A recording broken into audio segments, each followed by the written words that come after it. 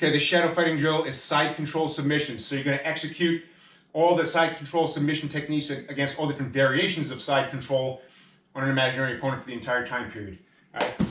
So you can go here, right? So that you can do underclasp, overclasp, right? You could do reverse Keisakatami, right? You could, etc. You could do a wrestler's pin, right? There's a variety of different positions you can use, but execute all your chokes, arm locks, leg locks, etc. for all your submission techniques or anything else you know for that entire time period. Just submissions.